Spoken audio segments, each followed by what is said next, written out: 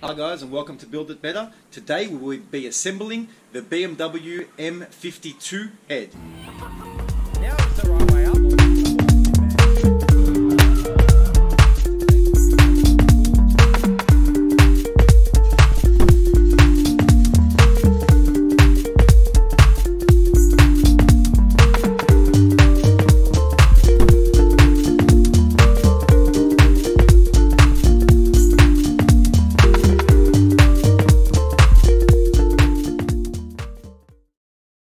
Alright, let's get to putting on the rear main seal. First thing you need to put on is this little cover here, and you will have a look on the actual bracket itself. There's a tapered hole, so you'll try and align that with a tapered hole that's on here. And the good news is this should go straight onto those dowel pins on the back of the engine. I prefer the metal ones for this. You can get the material rear main seals or the paper sort of gasket ones. I just find that the metal ones on a cast iron block I've never had an issue with. Then we've got this nifty little part that comes with the rear main seal, so if you order a Febby or a Victor Reigns, you get that little plastic cover that just slips on like that. You also see my engine stand has been specifically modified to be able to put the rear main seal while the engine is on the engine stand. A lot of those standard engine stands with the claws, they will not allow you to do this. You will actually have to take the engine off the engine stand to get the rear main seal on. My engine mount is predominantly set up for only BMW engines, as they're the only engines I rebuild. All my rotaries get sent over to Simon from ProMaz, and he does all the work for me there. And once you've got that little cover on, you literally just take your rear main seal and you quickly give it a bit of a squeeze, and that's it. She's on. That's simple. Now we'll get over to the front timing cover.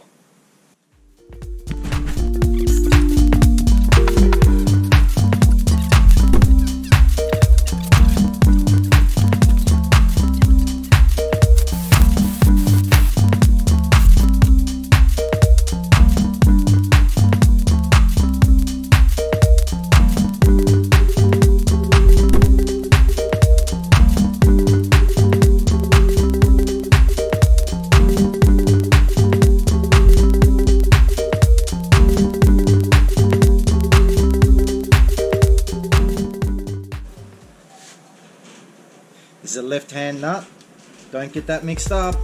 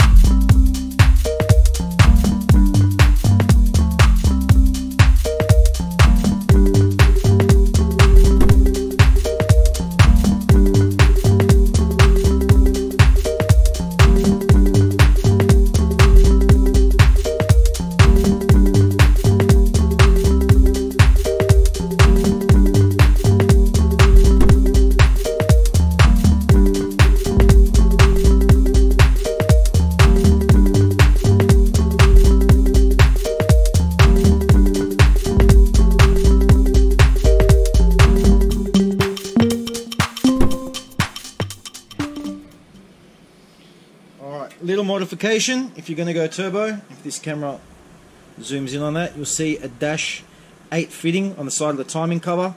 Now, it just requires a little bit of a trim just to make sure that it does not hit your tensioner or your chain guides and tensioner. So just a little nip off the corner there, and try and put it as high as you can. Any lower and it'll go directly into the bolt that actually holds the timing tensioner in place. You don't want that, you just want to come just above it and then just make a little bit of clearance there. Alright, this thank you goes out to my friend Mike Lake. So once you've put that bolt on for the oil pump, they do have a habit of rattling loose, and after watching him assemble an engine, he said it's a great idea just to throw a tack on there. So not too much of a weld, but enough to make sure that that bolt doesn't come loose. That bolt comes loose, you blow your engine, and it's see you later Charlie. So just enough of a tack that worst case scenario, if you do have to take it off again, you can just grind that little tack out and it should hopefully come off. So thanks a lot for that, Mike Lake. So I have made this mistake before. Make sure you put your chain on before you put your front timing cover on. Otherwise it can become very tiresome to have to pull the whole thing back apart again, just so you can put that chain in.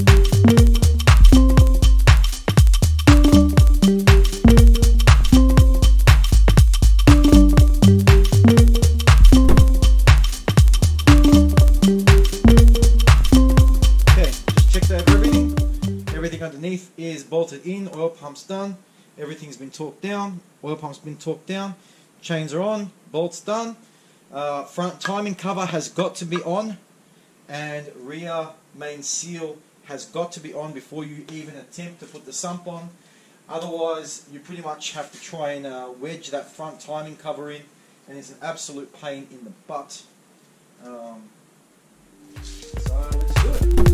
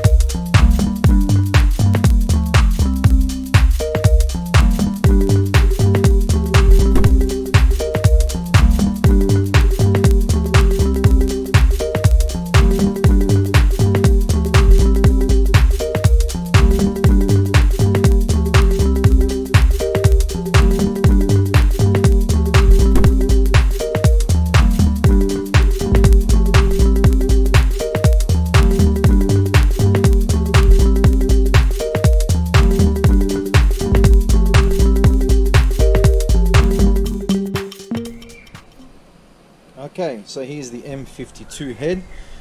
It has just come back from MS Engines, completely been machined.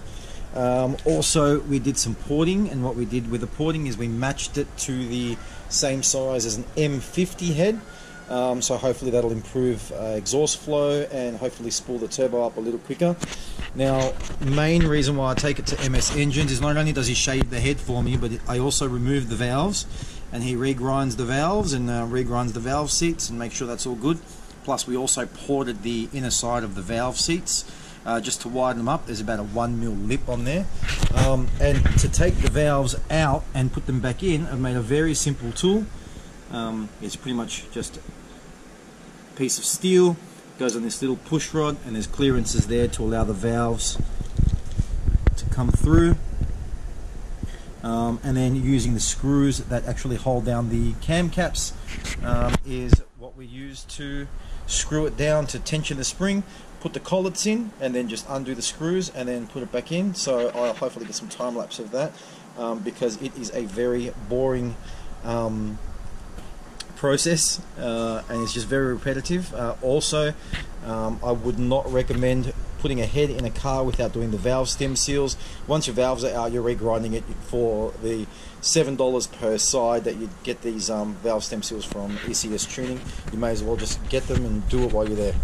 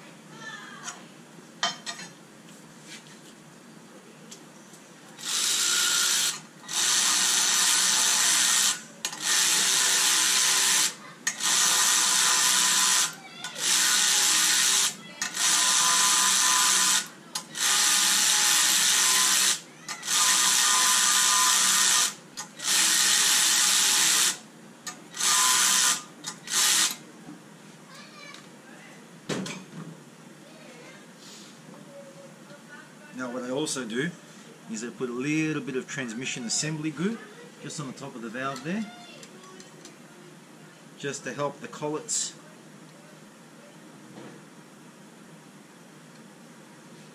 stay there.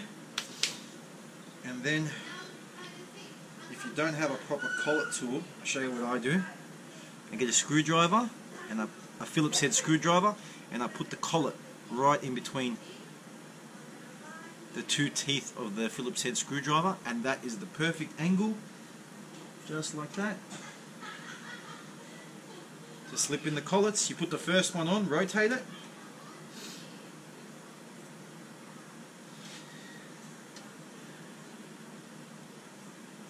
press the other one on, and that's it, you're done. Well, times that by 24 odd valves and you're done, but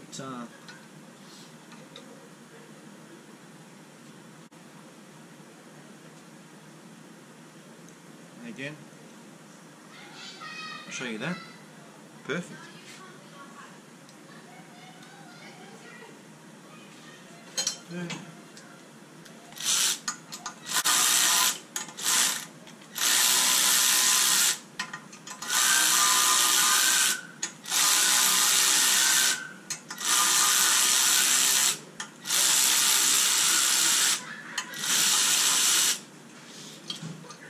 That's it, move on to the next ones.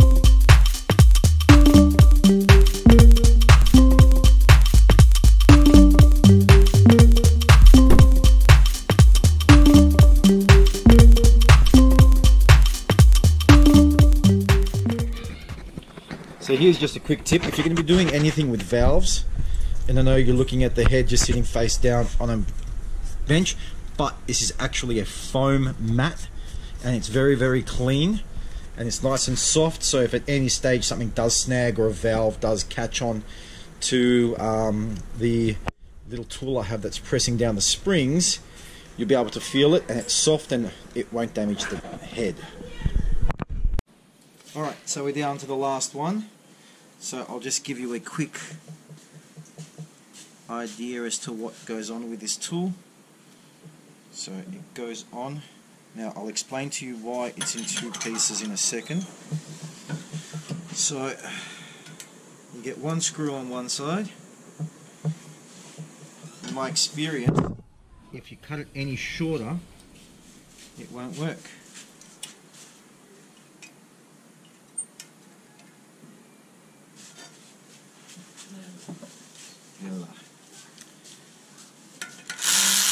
So once you get it on, now why I've got it in two pieces, depending on which screw you tighten, you can adjust where each valve sits in the spring.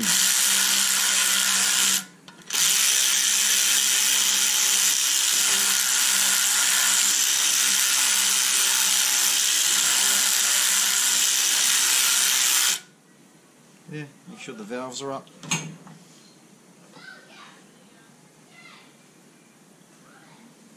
Tiniest amount of assembly glue. This stuff will dissolve pretty much on first run of the engine, so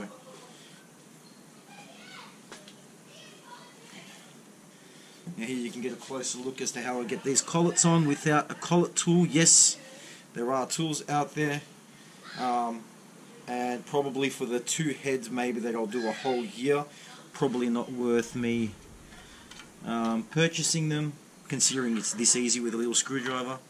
My engine assembly machinist, I should call him, because he's not just a mechanic, he's actually a machinist. He tells me all the time, he says, why don't you just leave the head here and I'll put all your valves back in and change all the valve stem seals. And I said, you know what, this is actually one of the jobs which I find very therapeutic. Although it may be a little time consuming, just working on the head in a little bit of silence, sort of my little break from the world, I guess. So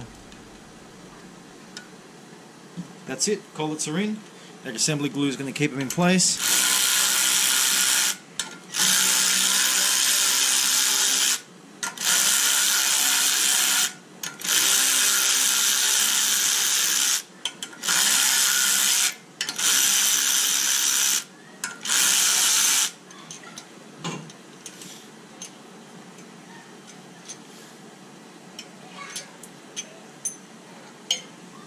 And that's done.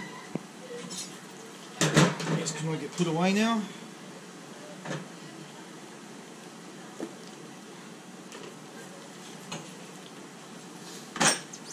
And this head is ready to get bolted to our block.